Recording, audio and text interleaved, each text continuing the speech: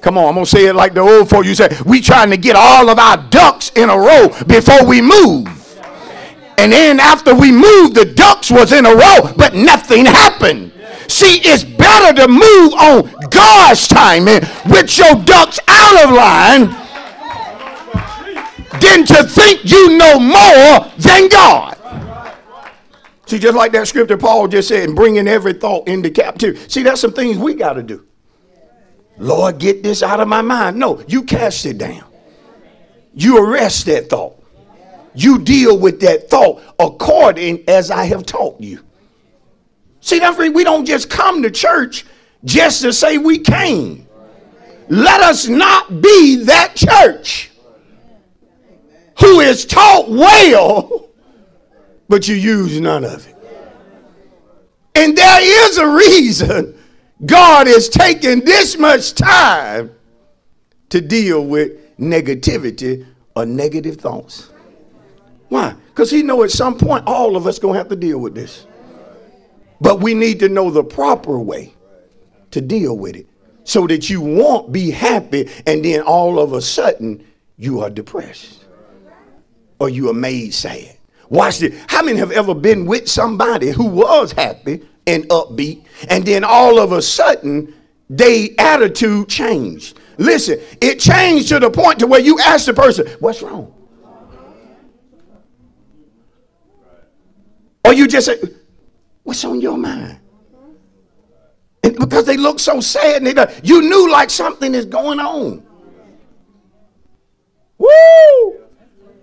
Am I bad company?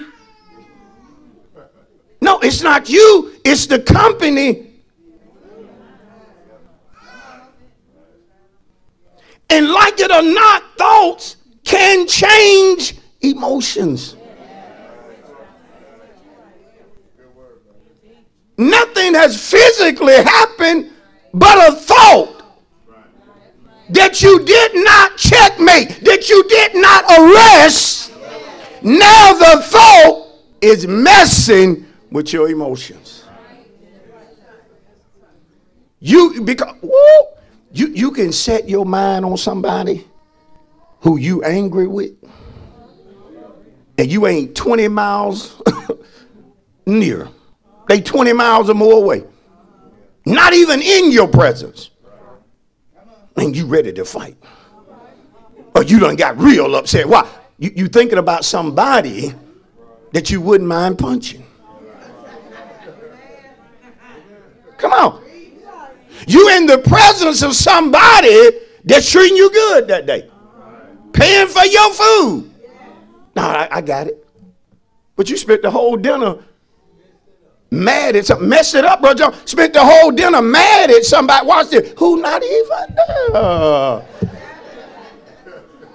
You know one thing I used to tell married couples, don't take nobody to bed with you ain't married to.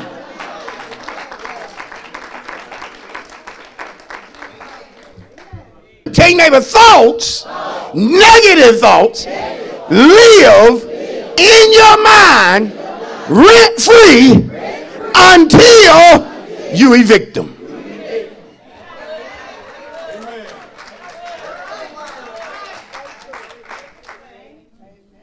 Woo! Rent free in the sense that they're not paying to be there, but watch this, but it's going to cost you for them being there. Who you gonna let live in your house rent free and they tearing up your house? Who you gonna let live in your rental property and they're tearing it up? And you not gonna go through the necessary steps to evict them?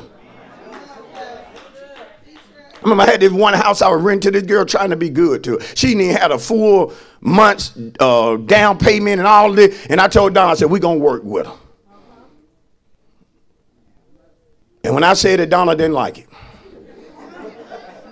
She said, you need to let me handle this part. Oh, Donna, let's just work with them. She was in there 3 months and ain't paid no rent. I said, you got to pay rent. Yeah, you know, I told my mama that I need to try to give y'all at least something. I said, oh, my God. told Dawn, I said, you need to deal with that. She said, no, I told you. You told me. You said. And was tearing up the house. Listen to me. Legally speaking. This is a legal document. I just want y'all to know this binding. That's what they call it, a testament.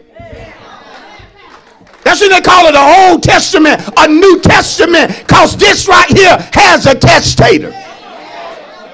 You know this couldn't be enforced until the testator died.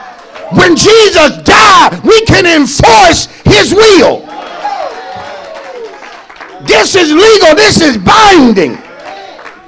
Hold on, let me get back to my story. Let me get back to my story. Yeah, see, if somebody got you in their will, I don't care if they show it to you, what all you gonna get and what all you gonna have. You can't go to the courthouse and demand that they loose the car. First thing they gonna say, when did they pass?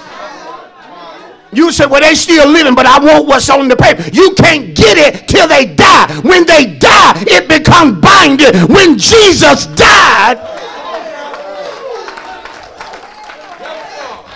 be seated.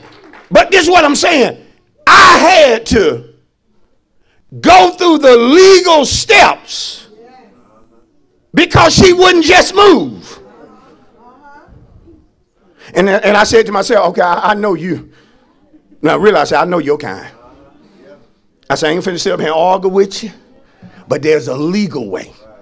I told Don, I said, I'm gonna send her papers. I said, she one of them kind, ain't gonna read it, ain't gonna pay no attention to it, gonna think it's a joke. When I went through the process, they wrote me an official letter. Say, you now have the legal rights to evict her. You can call the sheriff out there, he'll meet you out there. When I told the girl, I said, look, you need to be gone in a certain amount of time now. Well, I'll do. I said, look, it's over. I said, you didn't even read. I said, I only went through the process. See, it's sad when negative thoughts are living in your mind rent free and you won't go through the legal process to evict it. You have been given power to tell that thought. You're going to live in somebody's mind, but you will not live in my mind. There's a neighbor you sitting by who may let it live in their mind, but make up in your mind. Psalm 19. We in the close. Psalm 19. And see, this is what we have to be taught. You don't have to be sad. You're going to have to evict some thoughts to be happy. Woo, even in your old age. You ain't got to sit up getting old and mean. Getting old and bitter. Getting old and slow. Getting old and gray. How about getting old and happy? How about getting old and satisfied? How about getting old and travel? How about getting old and buy yourself things you wanted as a little girl? How about getting old and buying some boy toys? Not boy in that sense, but I should have said fun. Yeah, that's a better word, fun. See, that's one thing I'm going to do. I'm over 50. I done crossed what they call the hill. And one thing I'm determined to do as I get older is enjoy life. If I hadn't seen it and God want me to see it, we ain't too old to see it.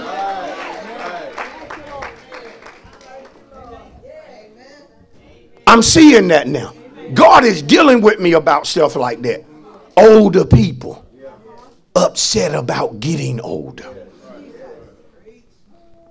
Oh, it's preaching, sis. It's preaching. Psalm 19. What's wrong with him? I don't know. He might be mad because he's old. I don't know. I'm just shooting it to you straight.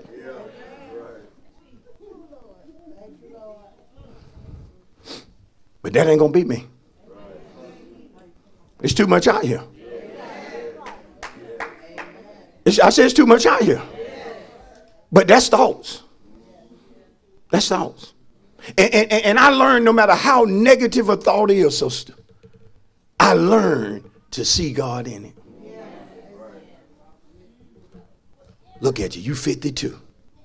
Yeah, but there's a lot of folks I know that didn't even see 52.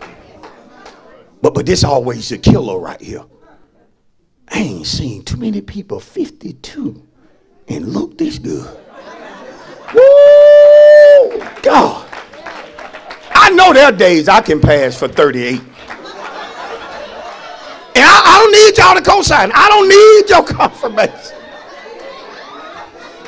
There are days I feel 36.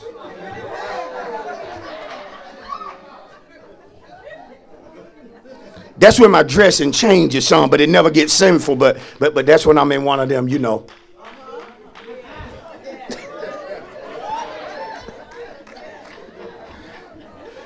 I went and bought me a little crossbody bag. It took me a minute to get used to the thing hanging on me. I like, man, I need to. Those are thoughts. We are laughing, but those are thoughts. You can sit up and get old and dry up.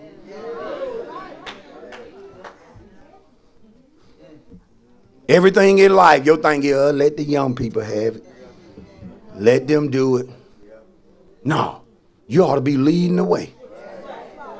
Come on. I'm trying to move on, but I know there's some of you over 60. Do you know what God telling you that even your roller coaster days may not be over? Could you imagine 65 and you standing in the roller coaster line with a cane?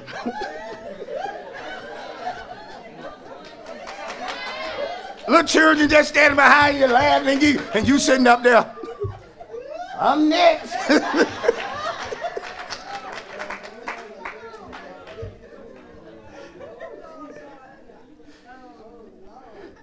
And you get up there, they mad. Say, Grandmama, you sure your heart can handle this? Yeah, I'm ready.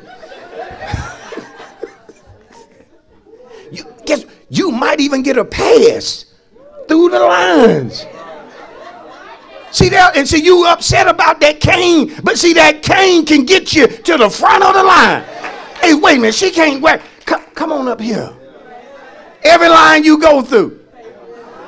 And see, when they learn that's happening, guess what the grandkids gonna say when they go to the park? Hey, can we take grandmama?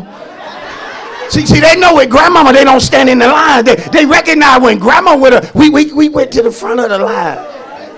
And see, grandma, they gonna pay for your ticket. They gonna pay for your hotel. I gotta move, y'all. Psalm 19. Now, I'm not marking getting old because I'm getting older myself, so don't take that person. Psalm 19:14. Woo! Let the words of my mouth and the meditation of my heart be acceptable in your sight, O Lord, my strength and my redeemer. Look what David wanted. David wanted the words of his mouth. What determines the words of your mouth? The meditation of your heart. He wanted the words of his mouth to be acceptable to God. He wanted the words of his mouth to be pleasing to God. He wanted the meditation of his heart, his mind, to be acceptable to God. Lord, I want you to be pleased with what I'm saying. I'm going through, but I want you to be pleased with what I'm uttering out of my mouth. Lord, I want you to look at me and be pleased with the things that I'm choosing to meditate on. That's how I want it to be. In Philippians 4, I'm only going to deal with one thing that he says. A great list, but I'm only going to deal with one. Paul says, finally, brethren, whatever things are true, he basically said, meditate on these things. The antithesis of truth or truth is what is false and what equates a lie. Tell your neighbor, you can't afford to meditate on lies. Come on, you need to tell that to another neighbor. Tell neighbor, you can't afford to meditate on what's false. Come on. But in order for me not to meditate on lies, I have to have a discernment for truth. If you don't have a discernment for truth, demons will trick you and have you focusing on lies. See, some of you, God done had you go look at something. He done had you to go look at something. For some of you, he done had you to go drive something. Now thoughts are coming telling you you can't afford that. Don't meditate on that because that is a lie. Oh, I'm finna come at you. You like the way it drove. You like the way it's sitting there. Only thing you've been meditating on is a payment you keep thinking you can't pay. But God done already brought you to that place where you not only can take care of that, but you can. I'm talking right to somebody. And the only thing you meditating on is what's false. That's what you meditating on, what's false. Somebody shout, that has to change today. You didn't shout like you mean. Tell them that has to change today. Oh, I'm talking about refuge of newness. That has to change today. No more meditating on lies. No more meditating on what is false. Come on, you got to discern truth.